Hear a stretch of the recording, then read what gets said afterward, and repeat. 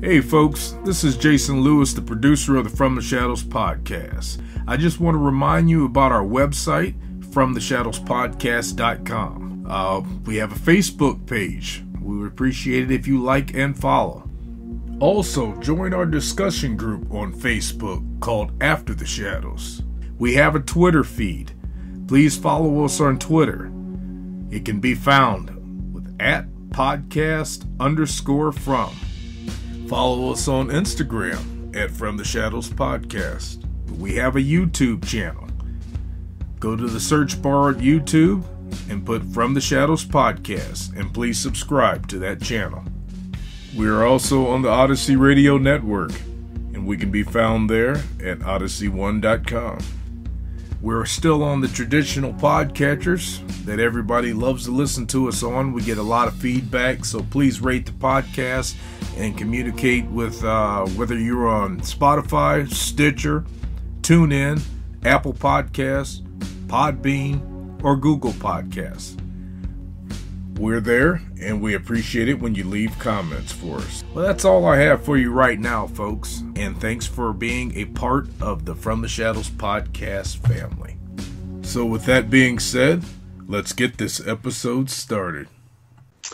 Hey, this is Shane, the host of From the Shadows podcast, and I'm here with Jason, the super producer. Greetings, everybody.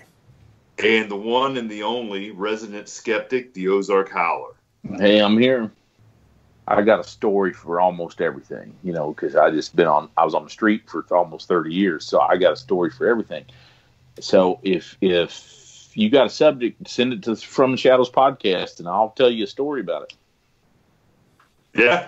it. And for those new listeners, the Howler has 30 years of being a sheriff, a highway patrolman,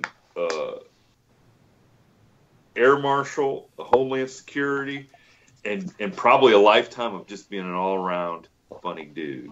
So redneck, man. Redneck.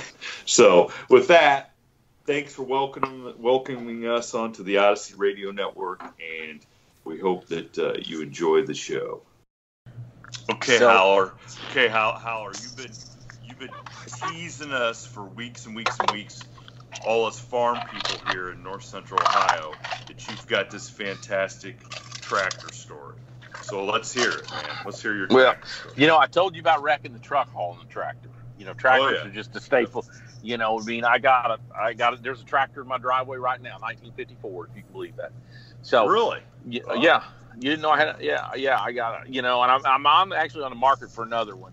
I just can't decide. It's hard, dude. I know it's hard when you got money to spend, man. No, that's not it. It's just, the one I got, this is the problem. The one I got, it's a 1954 8N. I blade my driveway because I got a long gravel driveway, and I got it. My brother bought two at a sale because he had to take both. They didn't sell, but the auctioneer called him afterwards and said, "Hey, are you interested in tractors? You got to take both." My brother wanted this big old 4-wheel drive or front wheel assist diesel, and they said, "You got to take that old 1950 Ford." So so he called me and said, "You want this tractor?" And that's how I got into this tractor. And my kids love it because they drive it around and but I want something with live power when I'm doing some stuff. But anyway, I've said it earlier that, the statue on the Missouri State Capitol is, I can't think of her name, but it's a woman. It's not a man. And it's the goddess of agriculture because she's supposed to look out over the land, in the 1820s when they started building the original Capitol. They were, farmers.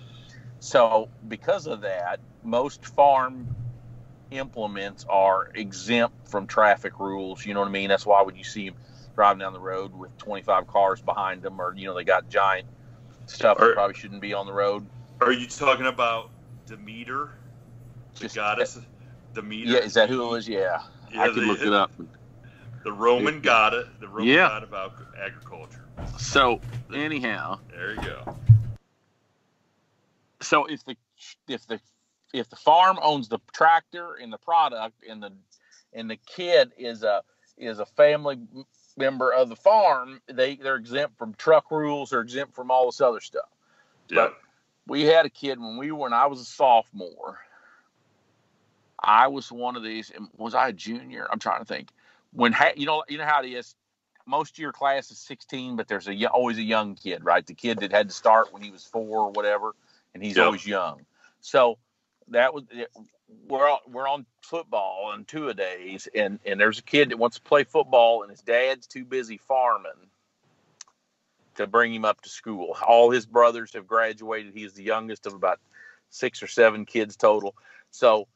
And his dad bought a brand new 2750, I think is what it was, John Deere. It's probably 87 or so, 86. And so for a week or so there for football camp, he drove this brand new cab tractor, which is another odd thing. You know what I mean? When I was a kid, only the rich people had cab tractors.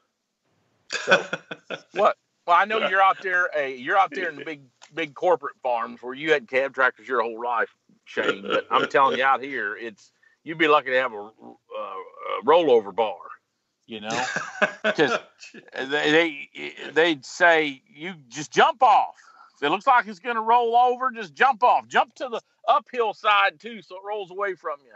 You don't need that bar. That's why you don't wear your seatbelt, so you can jump off of it. But anyway, so he drives this brand new tractor to school to go to football practice. You know, it's got air conditioning, it's got AM, FM radio, and we all think that's cool. Well, fast forward, school's in session, and we're hanging out, me and this guy, and you know how schools are. Well, he was kind of, I don't even know if you call it dating, whatever you do in high school when you hang out with girls. You know what I mean? When you don't really know what's going on yet. So, I don't know. I don't know. I never hung out with any girls. I wasn't. Okay. No. So he's got this. I'm going to use the term date. He's got this date with this girl, and she'll only go if she can bring her friend. Right? Oh yeah. Because that's how it was back in them days. Remember? Yep. So and then he ain't got no driver's license, so he tells me, because me and him are buddies, you know, hey, you're going to drive us. I'm going on this date, and you're going to drive us. Why would I do it? Well, her friend's coming. And these girls were beautiful. They still are, but at that time, you know, they were just beautiful girls. So I said, okay. So I had this 79 Chevy Scottsdale, 4-speed, 4-wheel drive, you know, chrome wagon wheels, 2 antennas, CB antennas, glass packs, you know, the whole 9 yards. I had a Pioneer Super Tuner 2 with some TSX speakers behind the seat. You know how you do it back in them days. Gun rack. I even think I had a gun rack, if you can imagine that. Anyway, we're out driving around with these girls, me and him. Well, they start ribbing him for not being 16 yet. And he said, well, I know how to drive. Well, you're not 16. Well, I can drive. I've been driving on the farm, blah, blah, blah. So he ended up, I get out, and he ends up driving. He's driving my truck. So he's an unlicensed driver. We're driving down these gravel roads, and we go to his dad's farm, but his dad's farm had a big, it was riverfront. You know, the Osage River runs through there, and they had several hundred acres, tillable acres down there. And we end up driving down this, you know, it's in the fall, but they haven't picked the corn yet. So the corn's about, I don't know, 6 foot. You know how tall corn gets. It gets tall, especially when you try to walk through it, which comes later in this story. Anyway, he's driving my truck. And the river it's in the fall, and the river's real low because we had a drought that year. And for whatever reason, he decided he'd drive out on a sandbar / gravel bar. And we're driving, and one thing leads to another, and we get way the hell out on the sandbar. And he starts spinning. And of course, unexperienced drivers, they start spinning, they want to give it even more gas. So then he spins down to the rear axle, and then it had lockout. So we're going to put it in full drive. I got to get out, put it in full drive. He's telling me what a piece of junk truck my truck is because it's stuck. I said, dude, it's not in full drive. So I got to get out, spin the lockers, put it in 4 high. But then the rear end sunk down so bad. I had a big old chrome step bumper. Remember those big old chrome bumpers back in the days? Anyway, it's dragging the gravel too bad. So then all he does is spin the front down. So now it's stuck. So he said, that's okay. I'm going to walk up, and I'm going to get that brand new 2750 John Deere tractor. Now, it didn't have full drive. Oh, gosh. Yes. So they spent the money on the cab and air and not the front wheel assist. Yeah. Because in the normal world, his dad had been farming for 60 years and never needed a four-wheel drive tractor, so why would I get one now? So he gets behind me because he didn't plan on you guys. Yeah. So this thing's got about, I think it had 66 or 76 hours on it, at less than 100 hours. So for you equipment guys, you know how fresh that is when they got less than 100 hours. So he backs this thing. We weren't even smart enough to put about 6 chains together to keep the tractor up on the bank. You know what I mean? He drove the tractor down there and thinking about it, there's about 15 ways I'd play it different than the way we played it. Anyway, he spun that brand new 2750 down to the rear axle. So now we got my truck and that tractor stuff. and it's got on 10 o'clock at night. So being the unexperienced youth he is, he decides what he's going to do is we're going to go up there and get another tractor because they got a lot of tractors. And nobody's realizing any of this is going on. Yeah, well, because we're out in the country. And you know what's funny is his dad, like all farmers back in the old days, his dad had a job, right? Yeah, so what do you work, 3 to 11 or something? 3 to 11, yeah, how'd you know? 3 to 11. He was a maintenance guy. Anyway, it doesn't matter. He had a job from 3 to 11. So the first deadline was to get the tractors out before his old man got home at 11:30 or so, 11:45. Oh gosh, I love it. This is a great. This is a fantastic movie, right? So he goes and gets this big old 40-20, Old Faithful, big old John Deere. These guys are John Deere people. Big old John Deere 40-20 and sinks that thing. So now but we're closer to the bank at least.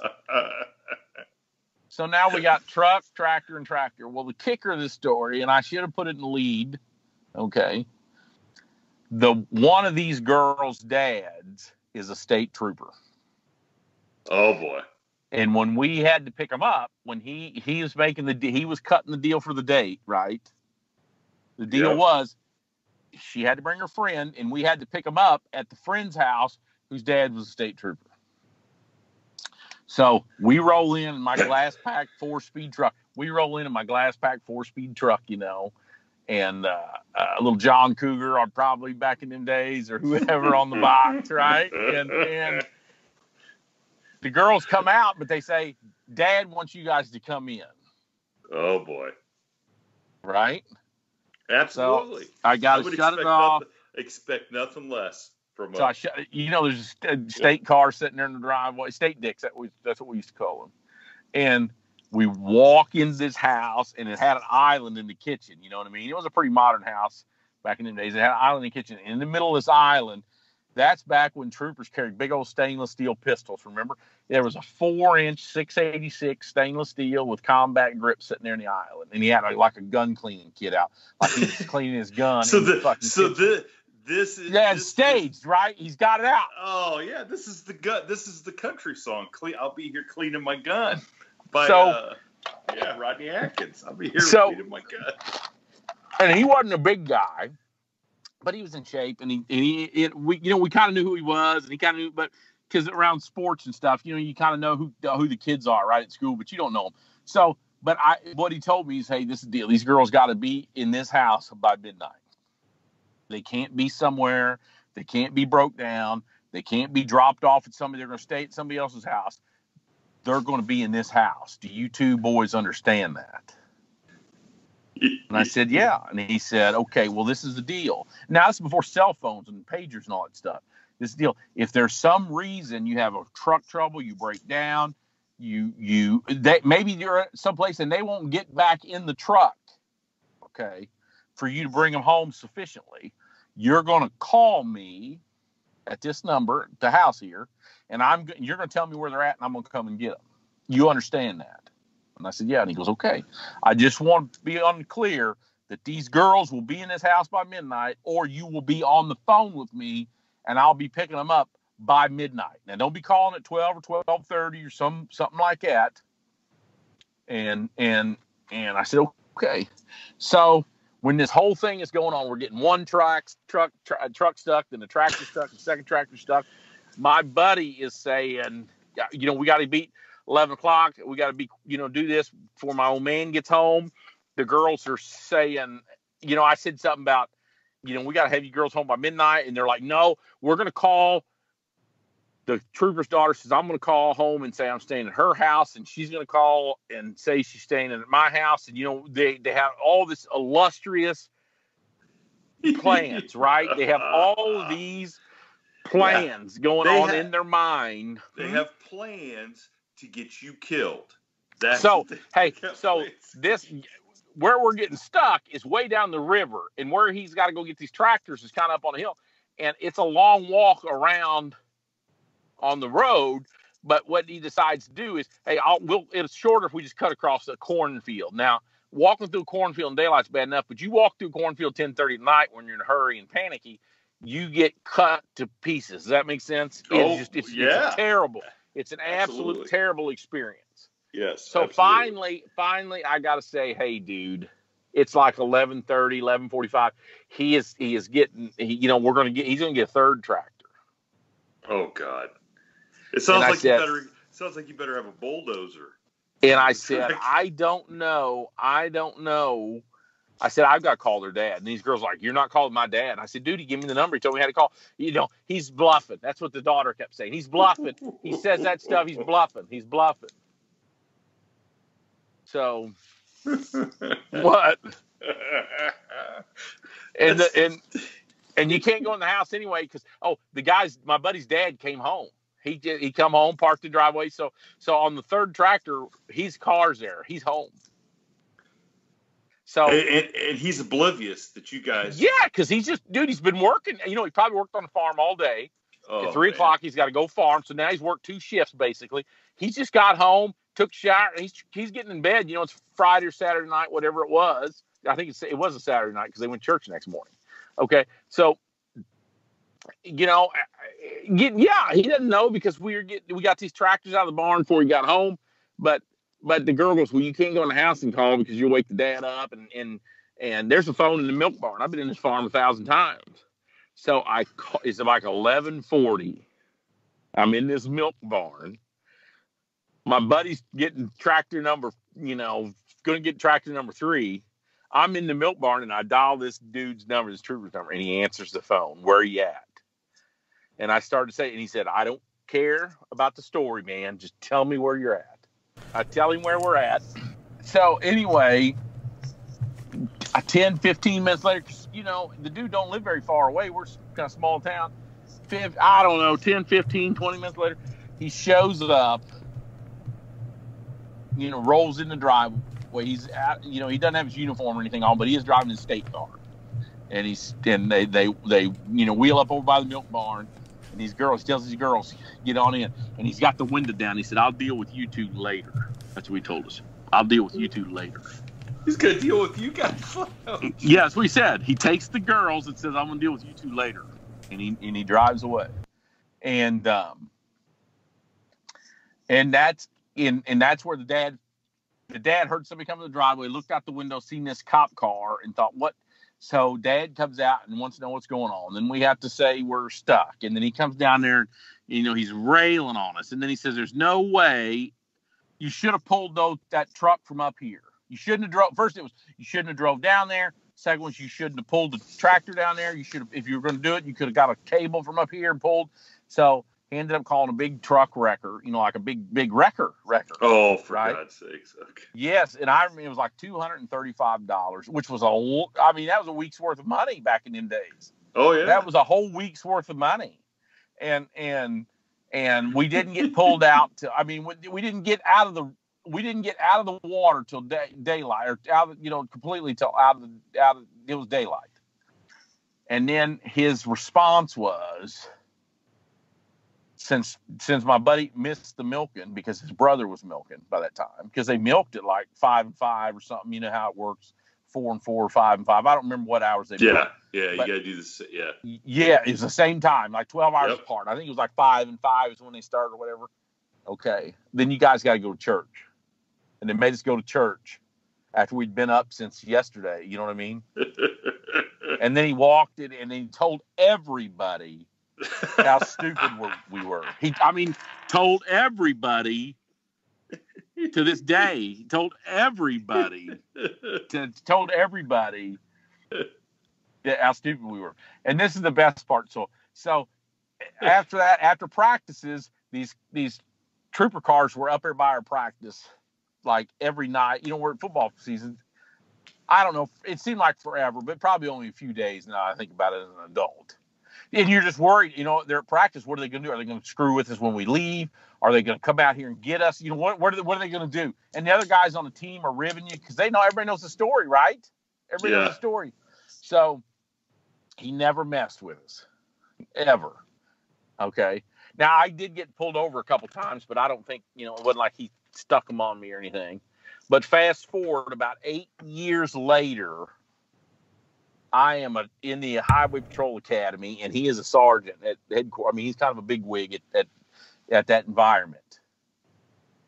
And he treated me till the day he retired. He treated me like I was his kid, man. He was the best dude and he told me because I was the only at all the girls, all the guys, all his girls dated because he had girls. He didn't have any boys.